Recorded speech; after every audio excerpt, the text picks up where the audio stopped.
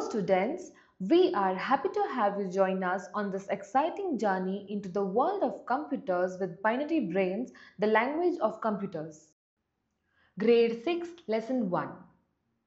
Today we are going to explore programming languages, the foundation behind every app, website and game that you play.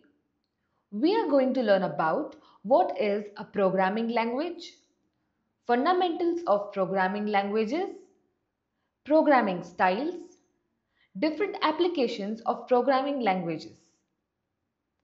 Let's begin with what is a programming language. Programming language is a unique language that we use to give instructions to computers and devices. It is a set of instructions we use to communicate with computers. Just like we use English or Hindi to talk to other people, programmers use languages like Python or Java to give commands to computers and devices. Now let's understand how computers understand instructions. Computers don't speak our languages. They use computer language called binary code. Binary code is a series of zeros and ones. When you write instructions in a programming language like Python or Java, the computer changes them into binary code so it can understand and carry out the tasks. Why are these programming languages important? Let's find out.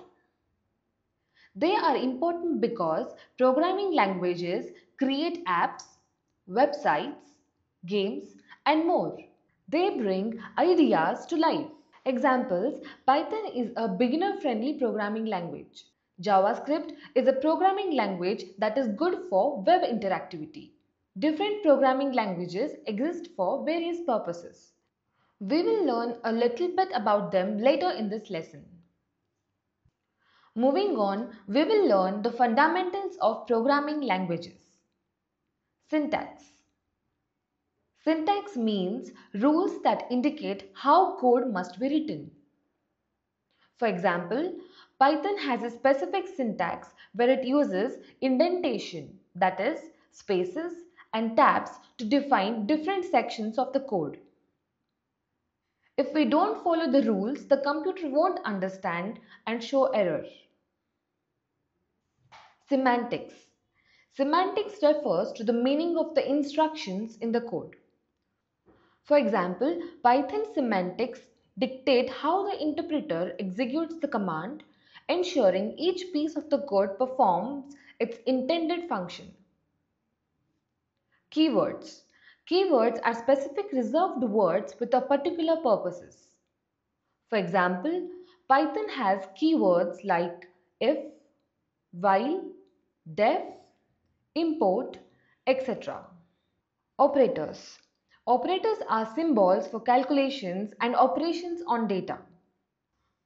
For example, in Python, we use addition symbol to add, subtraction symbol to subtract, and percentage symbol to find reminders. Data types. Data types define the type of data being used and how data can be manipulated. For example, Python supports data types like int, that is integer, float, that is floating point numbers, str, that is strings, and many others. Control structures. Control structures help us make decisions and repeat actions based on conditions. For example, Python tools like loops, for, while, and conditional statements if, elif, else control program flow. Now let's look at a simple Python program to check if a number is even or odd. This is a simple Python program to check if a number is even or odd. In this code, if, else, and print are keywords. The term int, short for integer, defines the data type. The if-else statement is the control structure that helps us decide whether the number is odd or even. Symbols like percentage and double equal are operators. Notice the space before the print statements? This is called indentation, which is a part of Python's syntax and is necessary for the code to run correctly. Students, now let's look at three popular programming styles. Procedural programming.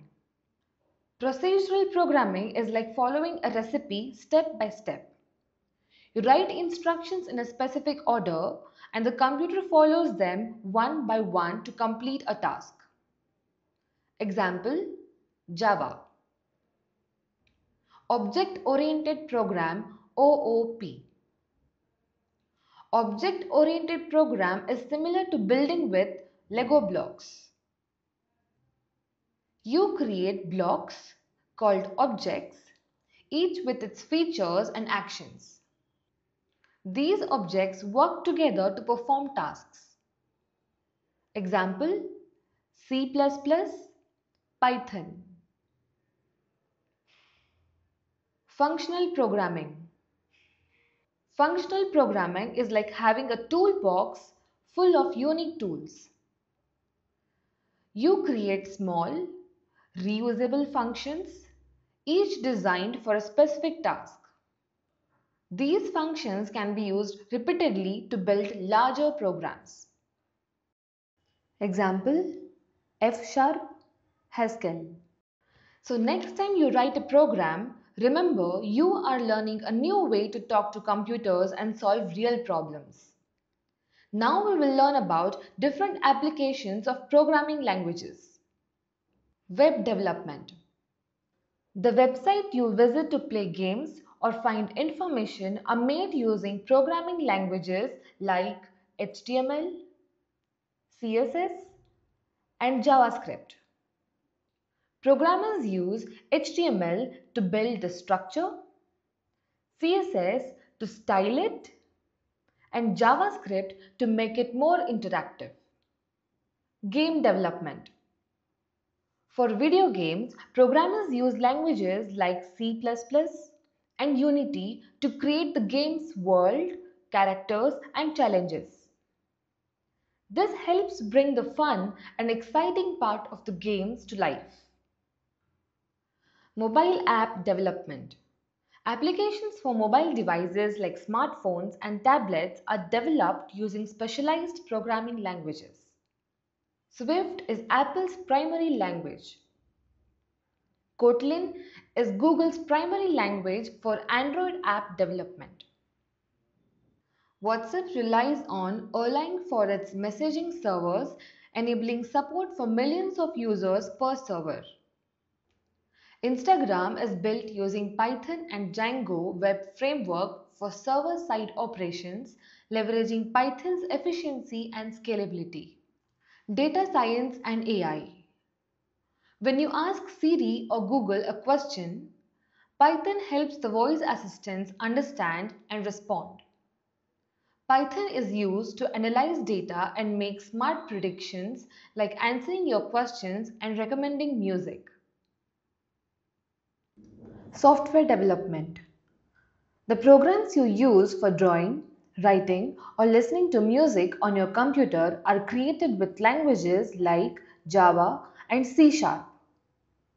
These languages help make sure the software works well and follows instructions given by the user. For example, a program like processing for drawing graphics and JEdit for text writing can be created with Java, while PaintNet for drawing and Media Portal for music are built using C#. That's all for today, students. Hope you had fun learning about programming languages and the fundamentals, styles, and different applications of programming languages. Want to test your brain?